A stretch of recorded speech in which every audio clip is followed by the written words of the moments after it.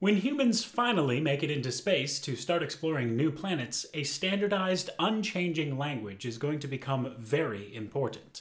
Why? Because as the years progress in the thousands, or hopefully millions, if they don't have a standard way of communicating, they could forget how to talk to one another. These planetary colonies, separated perhaps by unfathomable reaches of space, will need a permanent codex, written in the same language with the same rules so that they can understand each other. The question is, will that language be English? Allow me to explain.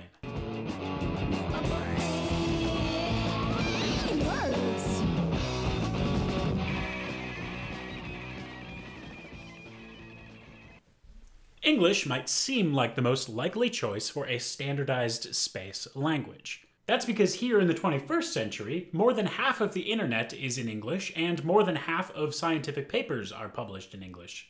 In fact, according to The Atlantic, scientific papers are often published and promoted in English instead of in the author's country's respective native languages. This happens, for example, in Germany, France, Spain, and the Netherlands. They go out of their way to publish in English to make sure that their research is readable by as many scientific communities as possible. And so, as rocket science and space exploration science continue to develop, it will most likely be published in English. So it seems plausible that traveling space itself will be equipped with English language science. But we need to take a step back and realize that it hasn't always been that way. The vast majority of humans and proto-humans never spoke a word of modern English. And the English language itself has changed so much over the past couple thousand years that if you had a time machine and you went back to England to try and have a conversation, you probably wouldn't be able to speak to those people at all. And space exploration, assuming that we do it right, will take far longer than a couple thousand years. In fact, when it came to another type of exploration, the exploration of the surface of the Earth, French used to be the go-to language. It was used for international conversations between European nations and their colonies when exploring uncharted territories and finding creative ways to get rid of the native people they found there. French was used for sharing science and negotiating war and peace between the countries that sought to divide up the planet during the age of colonialism. But today, even though French is still widely spoken, especially in the European Union, there are more than a dozen other languages with more speakers than French. And it is the widespread use of a language that makes communication possible.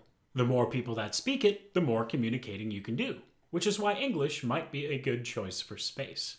English isn't perfect, but its use is widespread enough that we may have reached a tipping point where it is unlikely to be replaced by something else when people choose another language to supplement their native language.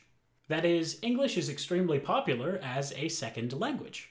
Only about 360 million people speak English as their first language, and in terms of the percentage of all people that speak it as a first language, it is actually shrinking because of rapid population growth in other countries.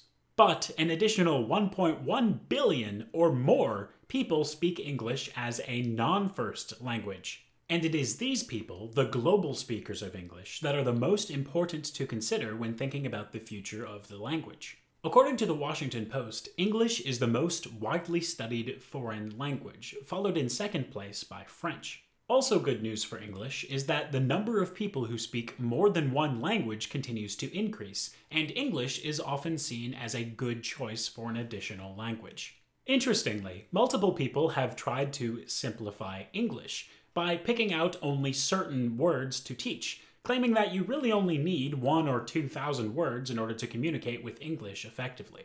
Many simplified subsets of English have been created, including Basic English, Special English, and Globish. These have been used, for example, to create a Wikipedia encyclopedia called Simple English Wikipedia, so we know that they could work. But what if we don't want to choose English? What other language would we choose? Well, the only language that can compete in terms of sheer numbers is Mandarin Chinese. More than 1 billion people speak Mandarin Chinese, but if you don't already do so, learning can be extremely difficult because of the tonal nature of the language. Mandarin Chinese is widely considered one of the hardest languages to acquire as a second language. But for many people alive today, it would be a great choice for the language of space. As one hypothetical example, the futuristic sci-fi Western television series Firefly imagined a universe in which planet colonies spoke a mix of English and Chinese. A future language solution such as this may not be that implausible. The next language for consideration in terms of sheer numbers would be Spanish, with around 400 million native speakers and hundreds of millions more with some knowledge of the language. Spanish is useful to know in a number of countries, but it doesn't carry the same sheer weight of numbers of speakers as does English, and it is unlikely to catch up before a decision is made about the language to be used for interstellar space travel. Plus, Spanish hasn't been used that much in relation to space travel. But if we're talking about precedent, that is, what languages have been used in space already, then we need to consider Russian. You might not know this, but Russian is a required language to learn for any astronaut on the International Space Station. And not only that, but along with America, Russia and what used to be the Soviet Union are responsible for the vast majority of spaceflight in history. And so when it comes to languages spoken in space, English and Russian have a head start.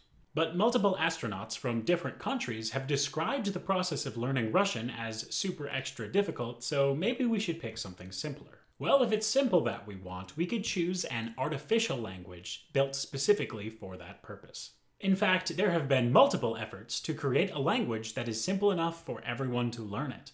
The most well-known effort is called Esperanto, and proponents say that you can learn it in just a few months because the rules of the language are consistent. If you know how a word is spelled, you can pronounce it, and there are no word genders or conjugations.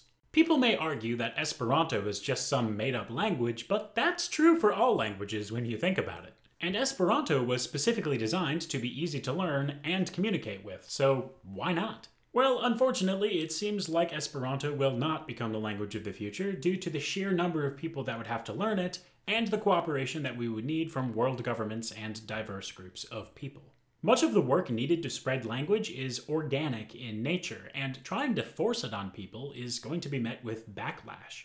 Because English is already so widespread, it seems like the best choice to continue spreading. Of course, we don't know if English itself won't continue to morph into some kind of future English. Languages evolve as you use them. But what's changed recently about English in the past 100 years or so is that we've mostly standardized its writing, thanks to the efforts of dictionaries and the permanent communication records that we keep.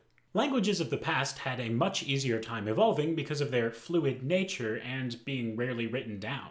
There's no reason to expect English to stop evolving completely, but the process will probably be remarkably slow compared to the first few thousand years of language. But pronunciation is not neatly tied to spelling, and so the way that we speak words may continue to change. Future people may have accents to their speaking that we've never heard before. And the introduction of nearly instant communication methods has created a market for new shorthand and slang categories, allowing the continued adaptation of the language to its users. Imagine one day receiving a message from a distant spaceship and being completely unable to decipher its accent and acronyms. That could be the future if we fail to standardize a space language. So, what do you think? Should English be the language of space? Let me know your thoughts. Thanks for watching this episode of ARTexplains, and I'll see you next time.